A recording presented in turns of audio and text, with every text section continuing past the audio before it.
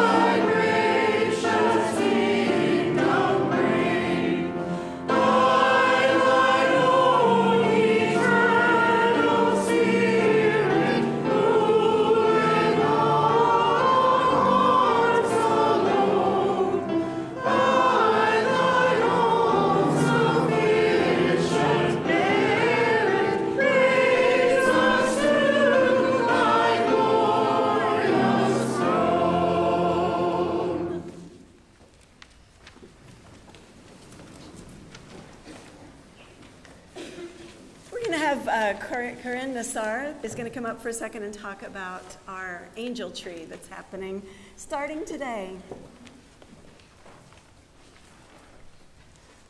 Good morning. This is actually a mission moment, so this is just the first installment. And I want to talk about two timely missions here during the Christmas season. As we're doing our shopping, and we're so grateful for all of the abundance that we have, remembering those who are less fortunate. So Miss Bonnie Williams has her Christmas in the City in affiliation with Hope Helps, and she has this list out there of items if you can contribute any of those. What's nice about this list is there's all different price ranges here. It's everything from holiday food to clothing items to toys and gift cards. So whatever you're able to give. And I noticed her box out there. She had it out last week and was handing these out. The box is getting full, which is great. And she needs those back to be distributed in in the next couple of weeks. So she needs them back next Sunday, the 4th of December.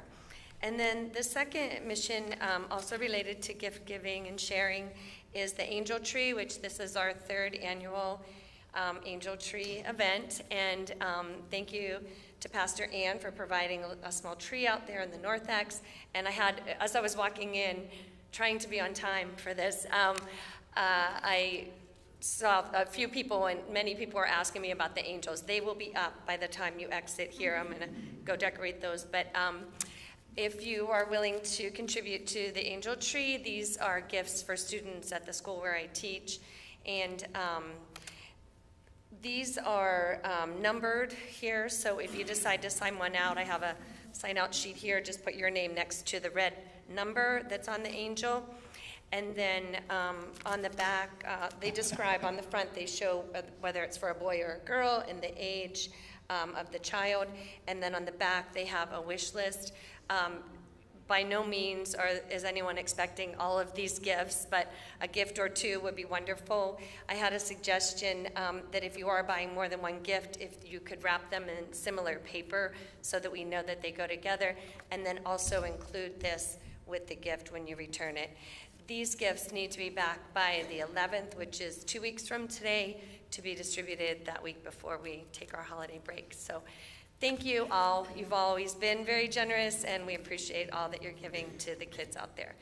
More to add, sorry. Just one clarification. Those gifts need to be wrapped, right? The angel gifts? Oh, thank you. I meant to say that. Gifts should not be wrapped. Thank you. That was supposed to be part of the plug, yes. So for the Christmas in the City, please bring unwrapped gifts to be put in the box out there.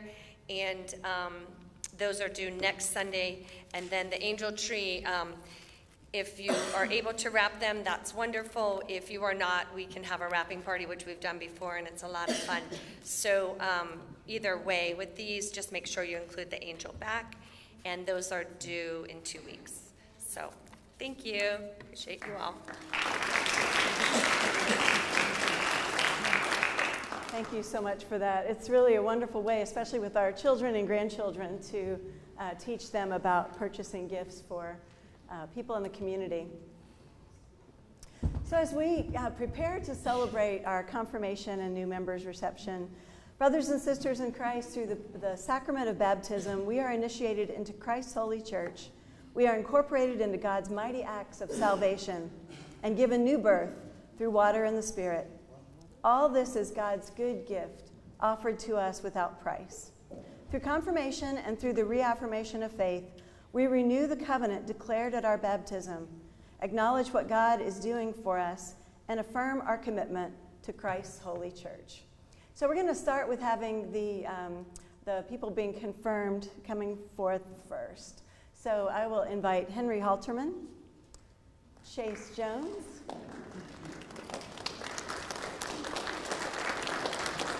and Samuel Schmidbauer. And each of these young people has also a friend in faith, and so I would like to invite their friend in faith to come forward too. If Chris Lilly will come forward, and Matt Kern, and Bill Fabian, and stand next to your friend.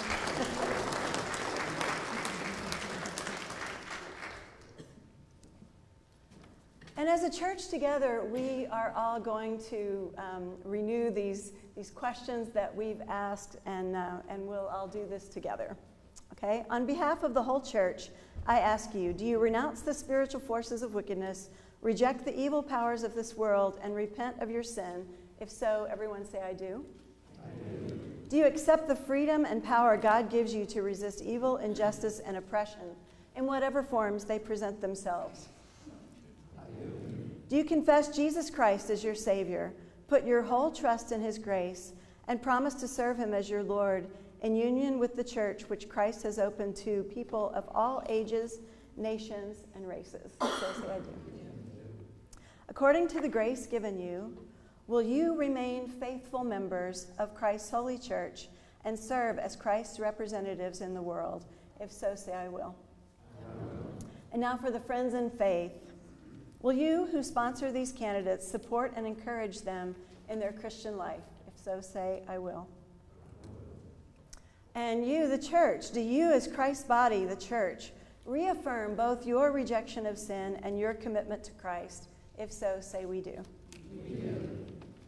Will you nurture one another in the Christian faith and life and include these persons before you now in your care? Join together. So, we will proclaim the good news and live according to the example of Christ. We will surround these persons with a community of love and forgiveness, that they may grow in their trust of God and be found faithful in their service to others. We will pray for them that they may be true disciples who walk in the way that leads to life. Let us join together now in professing the Christian faith as contained in the scriptures of the Old and New Testaments. Do you believe in God the Father?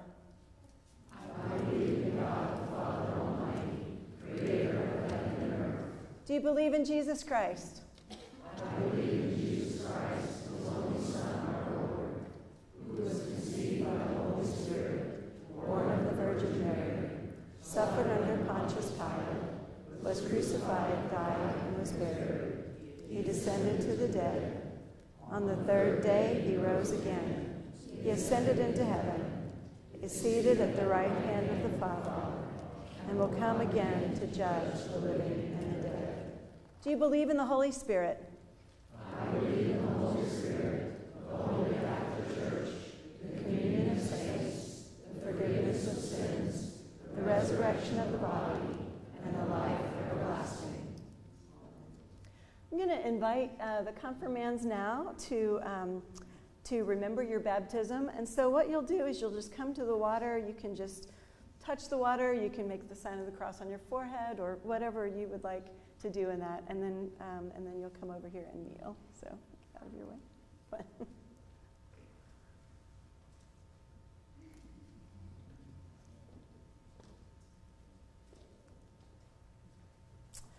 And also, as they come forward and kneel, I'm going to ask their families if they would come. So Henry, if you'll come here, and Chase and Samuel.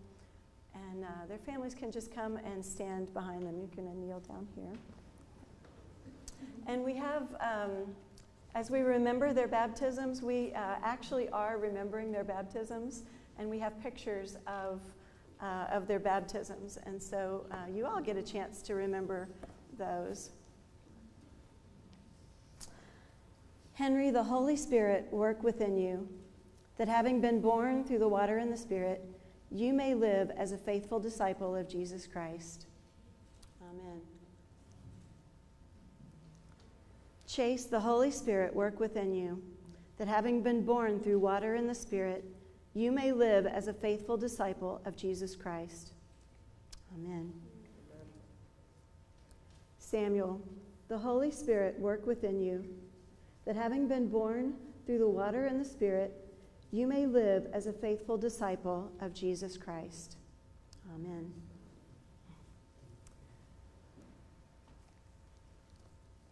And so now we're going to invite our new members to also come forward. So I would like for Annabelle Torres to come forward, and Heidi Williams, Ganelle Mann, and Amanda can certainly come up with you.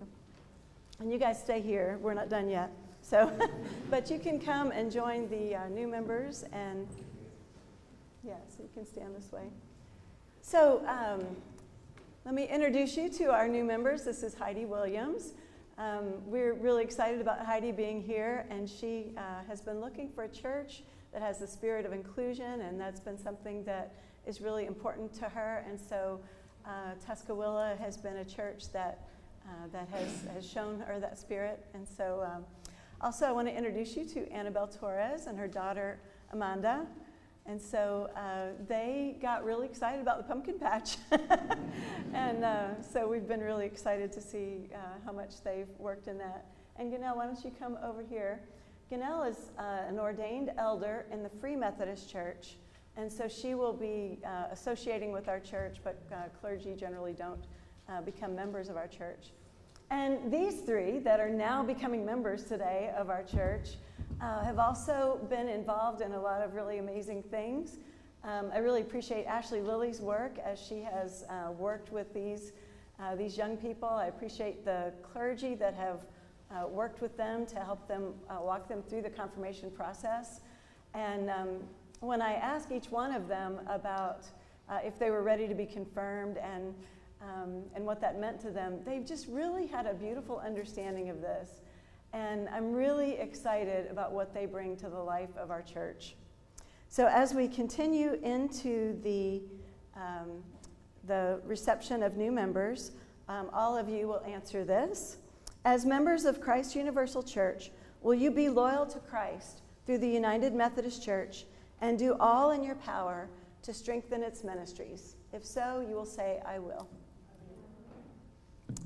As members of this congregation, will you faithfully participate in its ministries by your prayers, your presence, your gifts, your service, and your witness? If so, say I will. And now to you, members of the household of God, I commend these persons to your love and your care. Do all in your power to increase their faith, confirm their hope, and perfect them in love. And now if you'll respond. We give thanks for all that God has given. We welcome you in Christian love. As members together with you in the body of Christ and in this congregation of the United Methodist Church, we renew our covenant faithfully to participate in the ministries of the church by our prayers, our presence, our gifts, our service, and our witness, that in everything God may be glorified through Jesus Christ. And I also want to mention that Gay's husband Bill will also be joining us, and so he's not able to be with us today, but we will welcome him as a member of our church as well. And so now hear this word of blessing. The God of all grace, who has called us to eternal glory in Christ, establish you and strengthen you by the power of the Holy Spirit, that you may live in grace and peace. Amen. And how about a round of applause for our confirmands and our new members? So, don't go yet. So, Ashley, if you'll come forward, I know Ashley has a Bible and a certificate for each of the confirmands. We have. This is for Bill. This is for you. And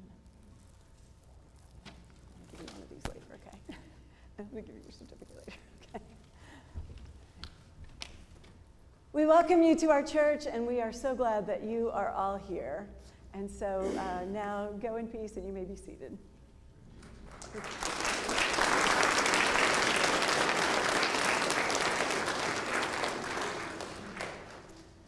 And now it's time for our children's moment. Kids, come on up. While you're walking up, be looking up here on the screen. Let's try to figure out what this is together.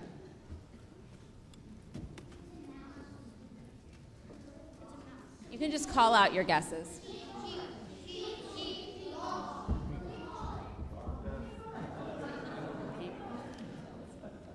All right, we got another one. Let's see if we can guess the next one. Congregation, you can play too.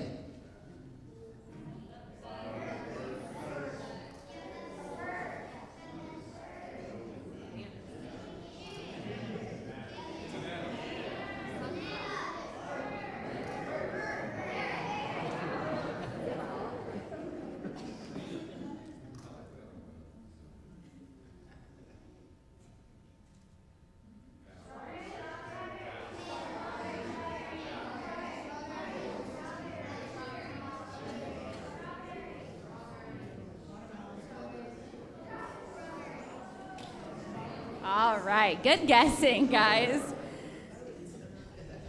The very beginning of, today is the very beginning of Advent. We have been waiting in Children's Church to turn our calendar over to purple. I had to wear purple just special for today, because today's the day we get to enter the purple time of Advent, where we get ready for the mystery of Christmas. And at the very beginning of that story, we get something called genealogy. And that is who had who, had who, had who, had who, whose father is whose father is whose father, whose mother is whose mother. And we go all the way back. And so if we look at God's story from the very beginning to the very ending, and we look at just one part of it, it doesn't really make much sense, right? We can look at that one little story, but we don't see the way that it plays into God's big, great story until we zoom out a little bit and we look at what God has done from the beginning all the way to the ending. So for example, we have this amazing story of David in the Bible. Great story.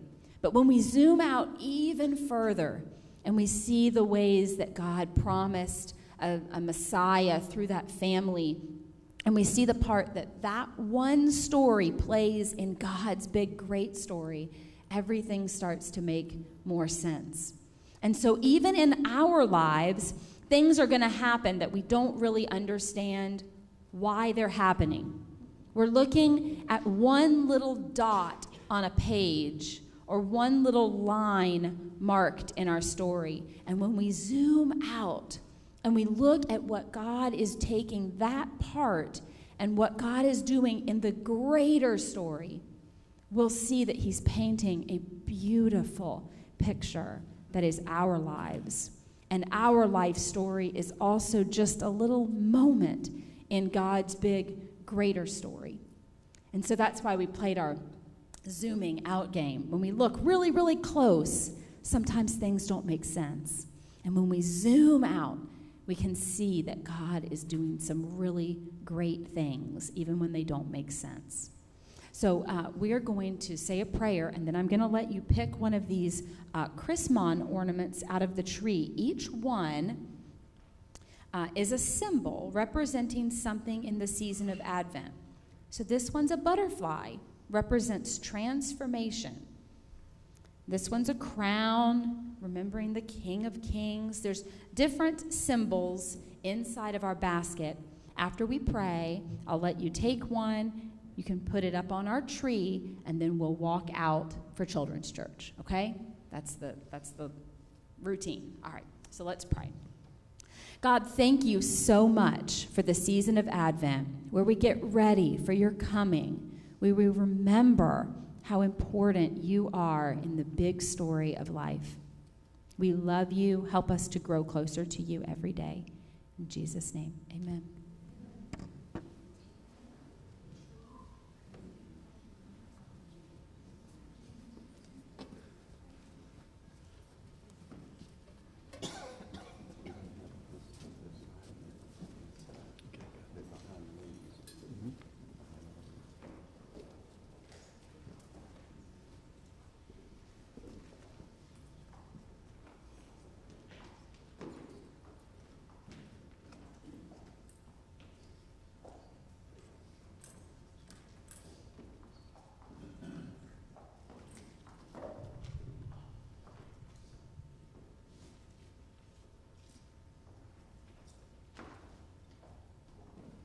I issue now a call to confession.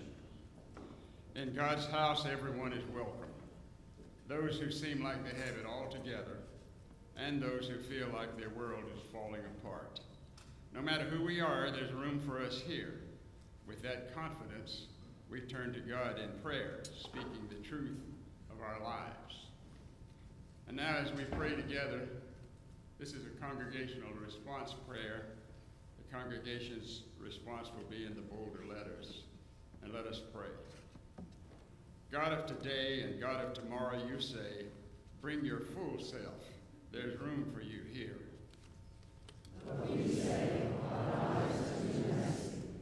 You say, bring your hopes and your dreams. There's room for you here.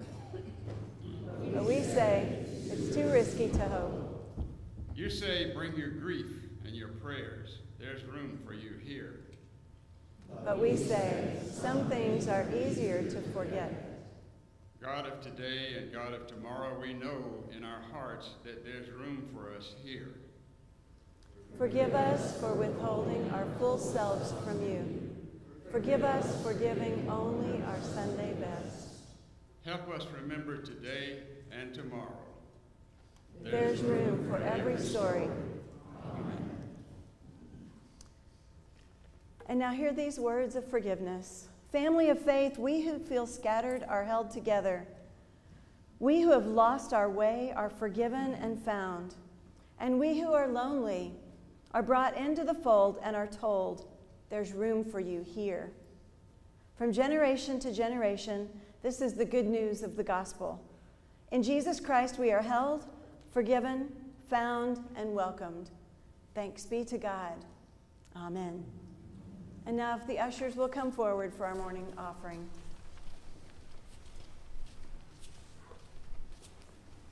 Let us pray. God of peace and justice, in the past year, we have once again witnessed the fruits of war, lives cut short, children made orphans, homes devastated, and hearts broken. We pray to see the day that Isaiah saw in his heart, when swords are pounded into plowshares. These gifts we give this morning, may they be used to make human hearts ready for peace and for the reign of your Son. In his holy name we pray. Amen.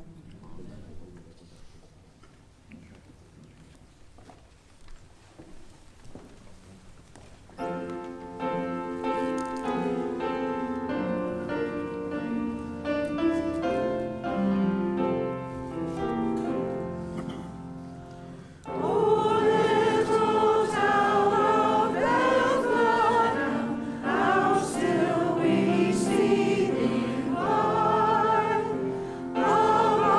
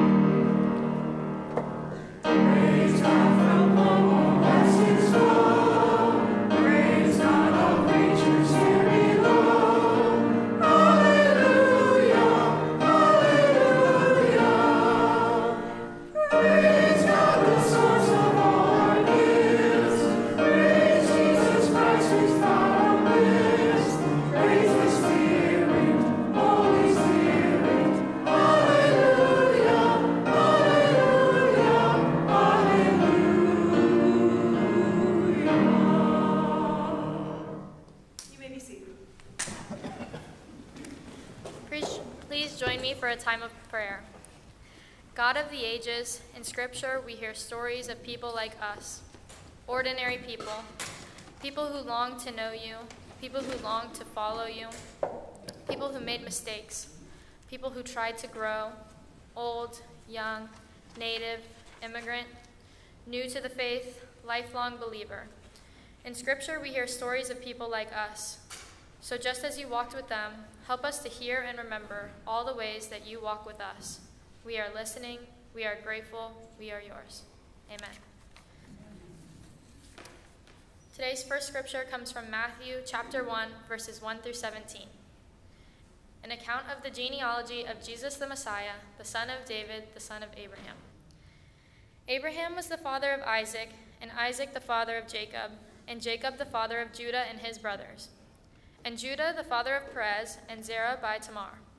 And Perez the father of Hezron, and Hezron the father of Aram, and Aram the father of Amminadab. And Amminadab the father of Nahshon, and Nahshon the father of Salmon, and Salmon the father of Boaz by Rahab, and Boaz the father of Obed by Ruth, and Obed the father of Jesse, and Jesse the father of King David.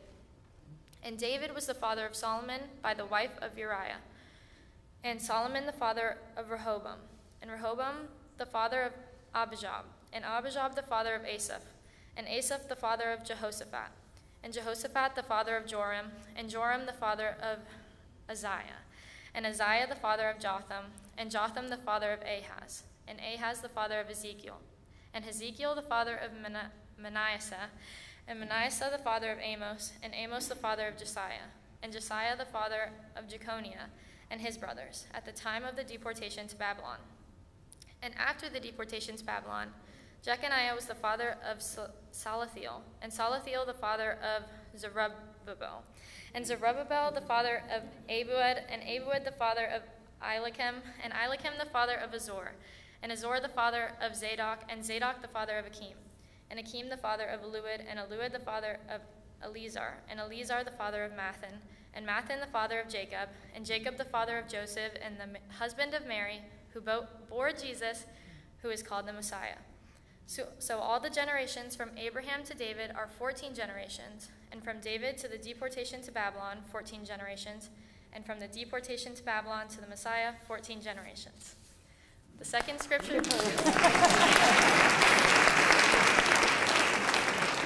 The second scripture reading comes from Isaiah chapter 2, verses 1 through 5. The word that Isaiah, son of Amoz, was concerning Judah and Jerusalem.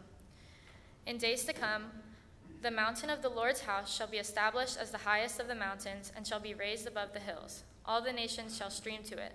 Many peoples shall come and say, Come, let us go up to the mountain of the Lord, to the house of the God of Jacob, that he may teach us his ways, and that we may walk in his paths.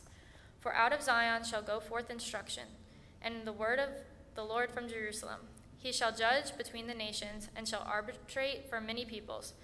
They shall beat their swords into plowshares, and their spears into pruning hooks. Nation shall not lift up sword against nation, neither shall they learn war any more. O house of Jacob, come, let us walk in the light of the Lord. This is the word of God for the people of God. Thanks be to God. Thank you, Ashley, for reading all those names. I know it's everybody's favorite part of beginning a reading of the New Testament is to read all of that genealogy. But it really is important for where we're beginning today, for where we're starting. So I want to just think about that a little bit. Now, what if those names weren't all of those hard to pronounce names that Ashley did such a great job? We always say, just do them with confidence and you'll be fine. She did great. What if the names that we read instead were Tom Sawyer, Scarlett O'Hara, Dorothy Gale, and Ebenezer Scrooge? What would be happening if you read those names? You would be thinking of stories, right? You would be thinking of each of those characters' stories and how they evolved or how they transformed, or you would remember. And some of those characters, you'd have a very new memory of our children's community theater just talking about Dorothy, and last year around this time talking about Ebenezer Scrooge. And so you would have recent memories as well as maybe for some of us that read those stories a long time ago. What if the names that we read in this genealogy were names like Barbara Riddle, Corky Arthur, Charlie Reeb, Jill Heckert. When we read those names, we would think about some people that have been foundational at Tuscaloosa United Methodist Church. We would think about Barbara Riddle and her being the founder or the one that started this congregation here. We would think about Corky Arthur and his passion for feeding people who are hungry. We'd think about Charlie Reeb and his powerful preaching. And we'd think about Jill Heckert and all of the productions that she liked to do, the musicals and the things where she engaged the whole community in those things. And so our understanding of these genealogies depend on how well we know and love these people that we're reading about as we read them. Diana Butler Bass talks about these genealogies as being stories of belonging, of our sacred location in God. In knowing our roots, we come to know ourselves. And so if these names sound to you like blah, blah, blah, blah, blah, blah, blah, blah, blah, I invite you to join with us next year when we begin reading again the Bible in a year, and we start reading in the Old Testament and start to know some of these names and some of their stories. I think it's interesting how they mark these 14 generations. So the first one is from Abraham to David, and they mention all of those people. And then the next one is from David to the deportation to Babylon. And then the last group of people is another 14 generations where it's talking about from Babylon to the Messiah. So I picked out just one person from each of these three different eras just to think about a little bit. A few weeks ago we talked about Nahshon, and I'm not sure how to pronounce that either. I kind of like the Nahshon. That's probably a better way to say it, but I've just always called him Nahshon. Probably because I'm Southern, I'm from Kentucky, and that's, you know, the kind of way we would say everything. So when we talked about him, we were talking about him walking into the Red Sea, and that he got all the way up to his neck before the water parted. Well, it mentions him in here, but it also mentions his father in here. Aminadab is his father. And I have my First Nations translation version of the Bible, which I really love reading from.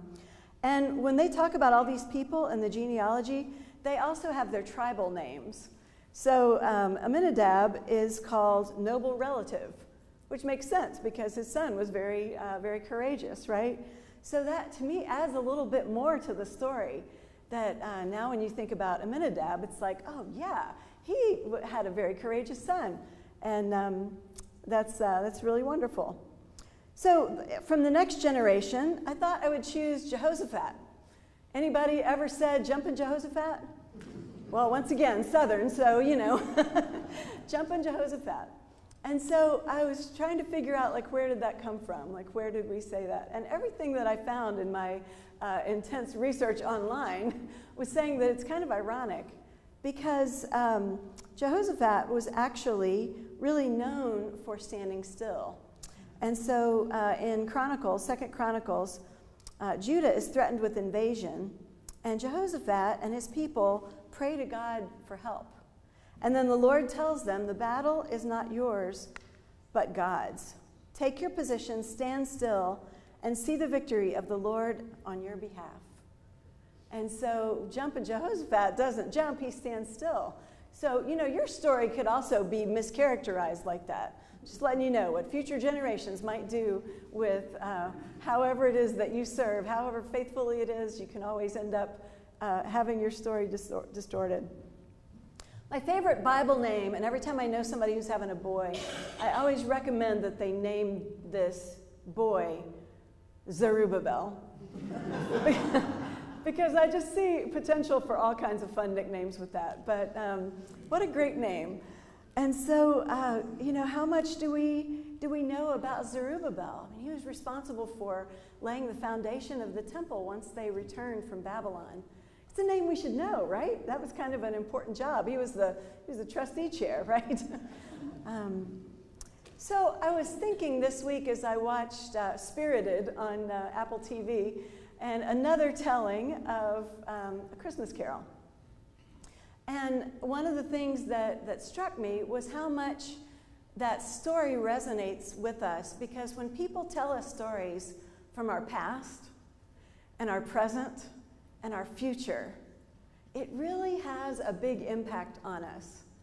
And so in thinking about our lives as our past and our present and our future, I just want to think about that for a little while today.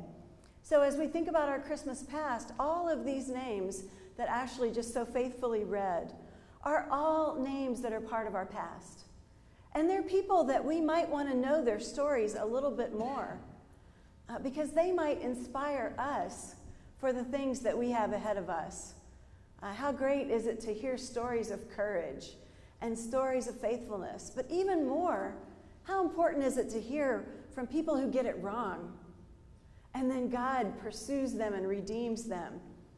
In Spirited, they have one of the characters stamped as unredeemable. And we believe that no one is unredeemable, that everyone is able to be redeemed by God's grace. So we come now then to our Christmas present. And what a joyful way to be in our Christmas present today. If we were calling out the names of our present today, we would call out Henry and Chase and Samuel and Annabelle and Amanda and Heidi and Gay and Bill and everybody that's gathered here today. That these are the names of our present, the people that are experiencing God's call to be part of this work here. People who are listening to Corinne talk about angel trees and Christmas in the city, and thinking about this is one of the things that we do in our present, that we do things to let people in the world know that we love them and that God loves them. We have an unfolding of stories that are taking place in our congregation. And as we get to know each other, as we break bread together, as we share Bible studies and small groups and choir rehearsal and trustee work days, we get to know more of everyone's story, where people came from, and how they are actively involved in living out their faith, in living out the way that God has called each one to serve. Well, as Catherine mentioned in her children's moment, our journeys, we usually just look at the individual part and we think about our own individual journey. But they're woven together with the journeys of other people. You know, Barbara Riddle shared, soon after I got here, we had a clergy dinner at my house, and she shared about how difficult it was for her to be ordained as a female back in, I can't remember if she was ordained in the early 80s but sometime around that time, it was a big challenge for her to convince people that she had been called to ministry and that this was something that God had put on her heart to do. And I think for me, there was never a concern about my gender in being ordained. And so her story is woven into my story in a way that she paved the way for me to go through this process without anybody else saying, oh, but you're a female. They had other things that they asked about, so it wasn't a total walk in the park. But nobody questioned whether I could be ordained and be female. And so it's amazing what's happened. Last week I shared about my Aunt Charlotte, and as some of you read in the newsletter, I got home after sharing about her to find that she had died last Sunday morning. So while I was talking about her in church, she passed away at home. And so all this week, I've been pulled back into the past, thinking about memories and thinking about stories. And one of the things that was amazing about Aunt Charlotte was that she had worked as a secretary for the college, University of Louisville, big Louisville fan there. And she decided one day, kind of as an older adult, I wonder if I'm smart enough to go to law school. And she actually took an IQ test to see if she was smart enough to go to law school. And she decided to do it, and she became a really wonderful lawyer. And it was her calling. It was how God was calling her to serve She helped a lot of people that otherwise might not have had legal representation. And that was kind of her own journey. But one of the ways that got woven into my story and some of the younger cousins' stories was that we also thought, well, maybe we didn't miss the boat on going to college right after high school. Maybe we could also go back to school. And so I went back to school not once as an adult, but twice. I went back to school to get a music degree, and then I went back to school to get a Master of Music degree, and then I actually went back to school to get a Master of Divinity degree. But Aunt Charlotte inspired me, because if she could do it, then we all had hope of being able to do it. When we talk about our authentic journeys and we share about how God is calling us and how we are faithful, we pave the way for other people, and we inspire other people to do whatever God is calling them to do. In the movie Spirited, it talks about the ripple effect. And this weaving of our lives together is part of the ripple effect. Is that when God works in one person's life, that ripples out and it transforms other lives around them. And so that's where we are right now in our present. That's what we're doing here in the congregation. So if somebody asks you if you'll serve on the Connections team, or if you'll make cookies, or if you'll be an online host, if you're just sitting home already, it's not just, oh, I don't want to do that thing. It's like, this is something that could shape somebody else's story. My engaging in this small act might be something that invites someone else into their own sacred story of knowing Jesus. So then we think about our future.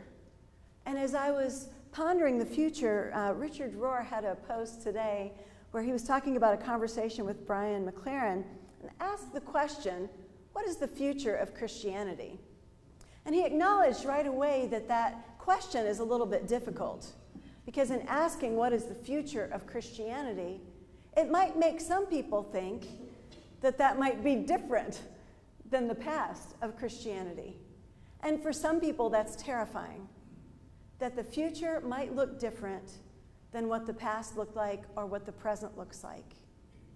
But it was really wonderful in acknowledging that danger. He went on to describe some other dangers in that. One is that if we think everything was fine in the past, then we can be apathetic about thinking everything will be fine in the future. We don't need to do anything. This is just rolling by itself. The other danger is thinking that church is so much of a mess that it doesn't even matter what we do. We'll just stand aside and wait till everybody sorts everything out.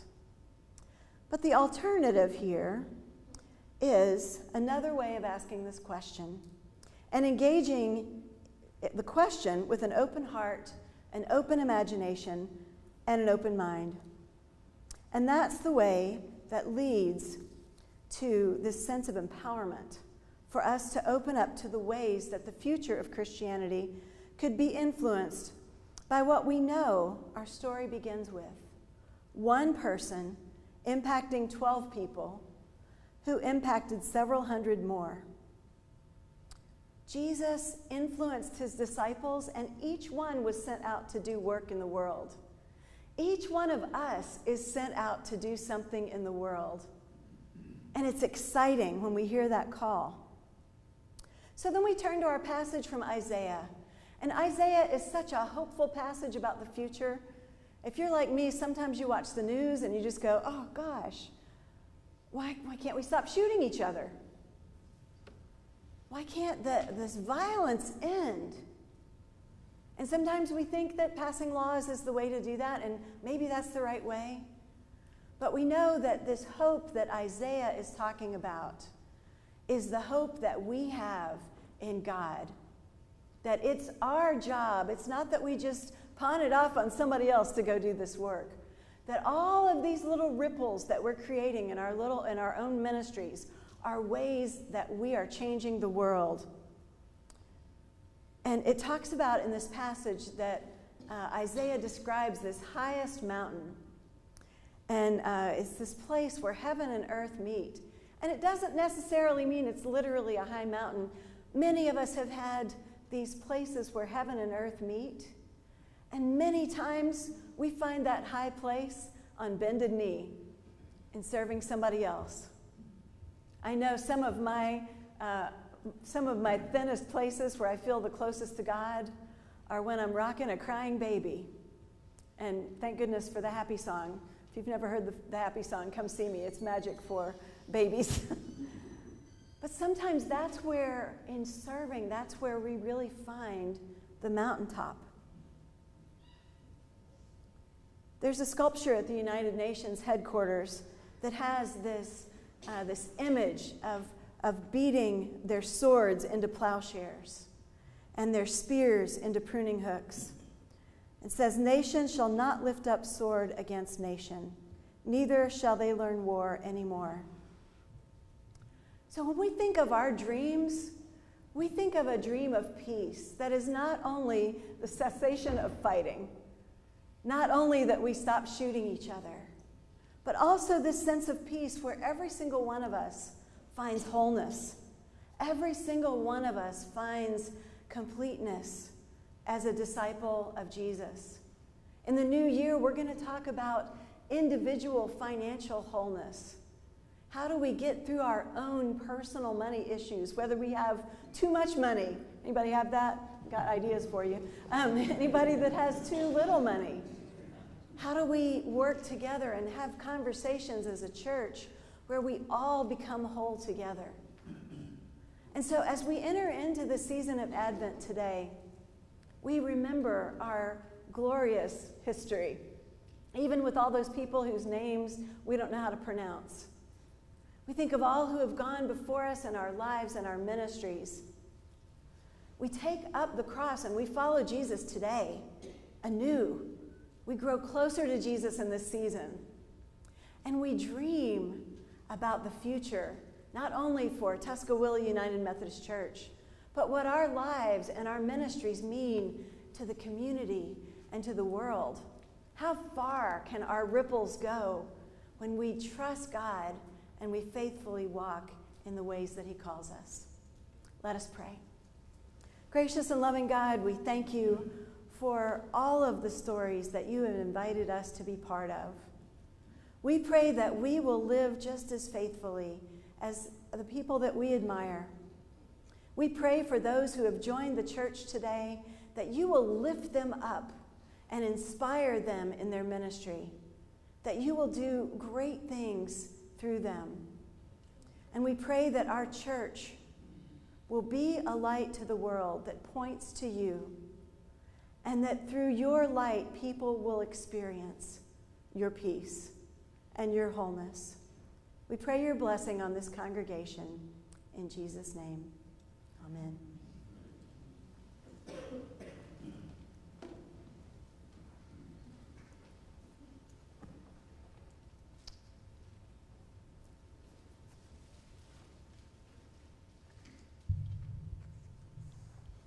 Affirmation of faith.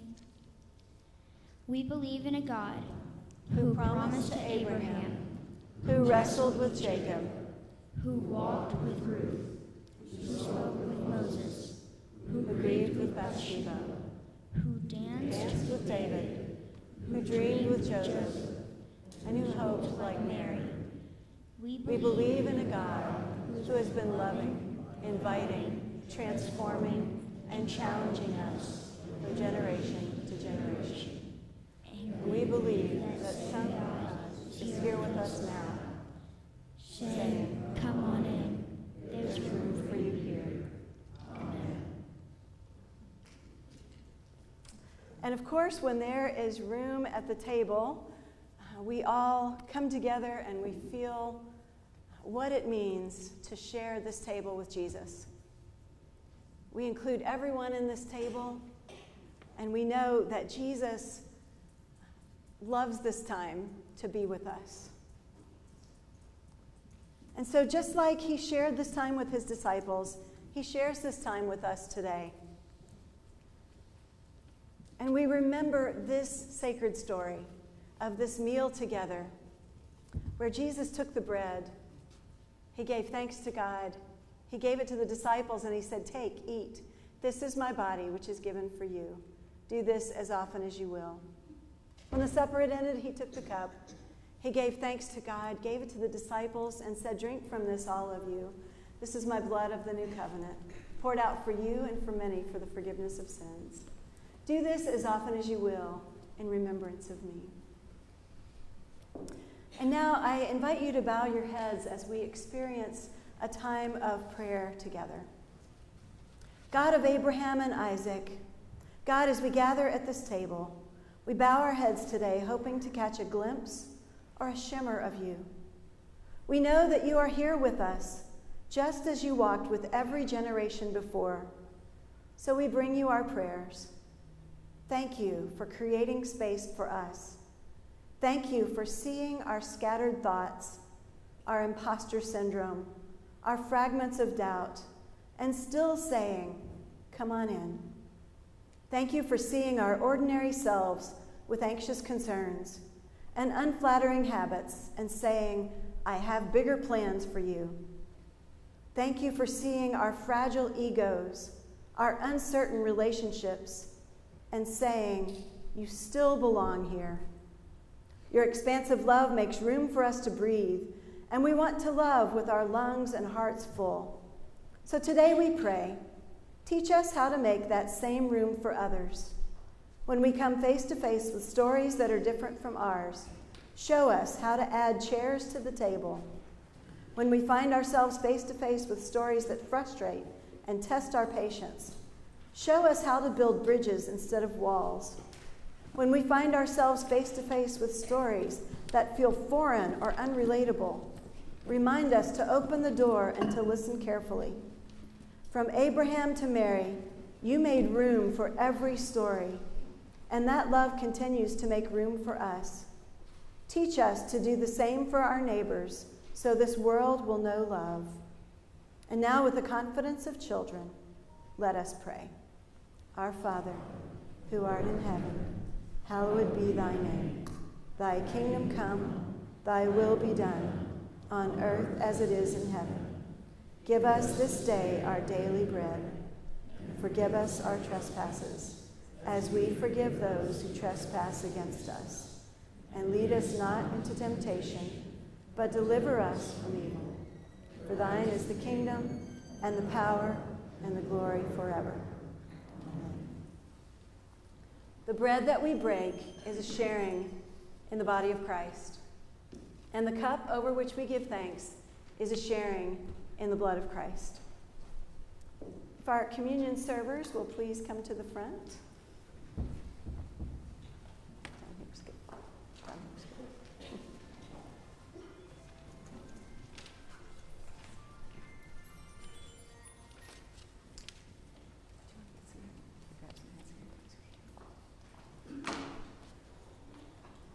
Stay. Mary, Stephanie, the body of Christ given for you. Ron, the body of Christ given for you. Mary, the body of Christ given for you. Eliza, the body of Christ given for you.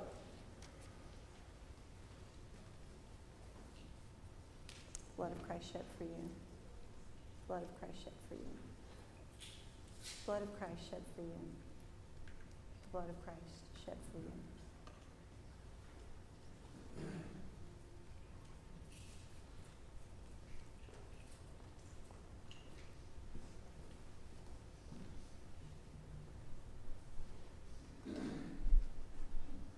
I want to remind you that we have gluten-free elements as well if you need those. And also a reminder that this is an open communion table, that all are welcome. These are the gluten-free, by the way. If you'd like to engage in a time of prayer, I will be over here and would invite you to come and pray with me. Amen.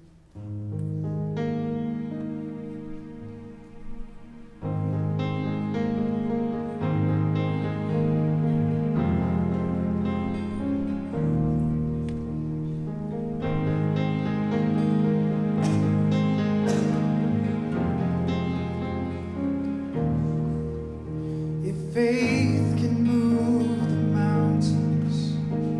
Just let the mountains move.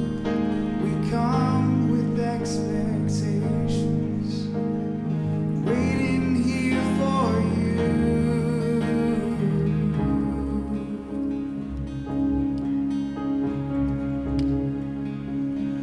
Waiting here for you.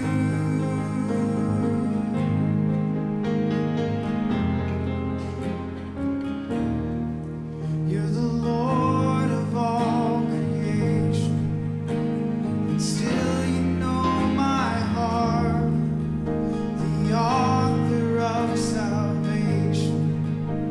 You've loved us from the start.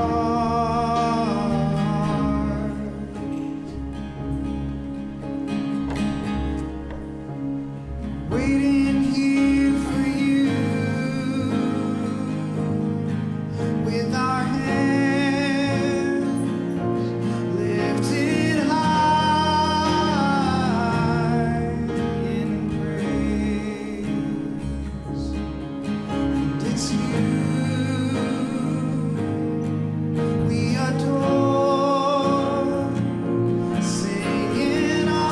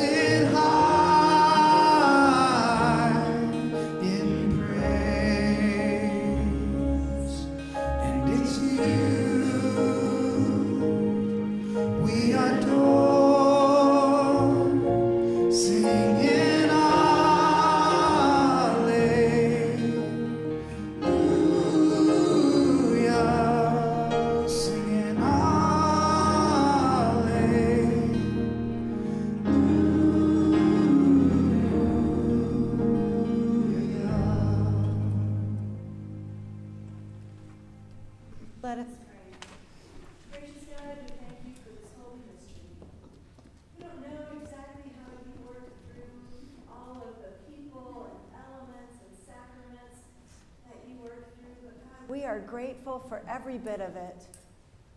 We thank you so much for those young people who were confirmed today and the new members who have joined our church, and for every faithful person in this room who took vows to support them on their journey. God, may you make us a vibrant community of faith where each person walks into the life that you have for them. Help us to love each other and support each other, and to truly know that all of our stories, although they're different, are all very important. We pray your blessing in Jesus' name. Amen. And before I give the benediction, if our new members and our confirmands can go out into the narthex, because I know everybody wants to greet you. So if you guys will go ahead and just head out into the narthex and be ready to greet some people. Hear these words of benediction.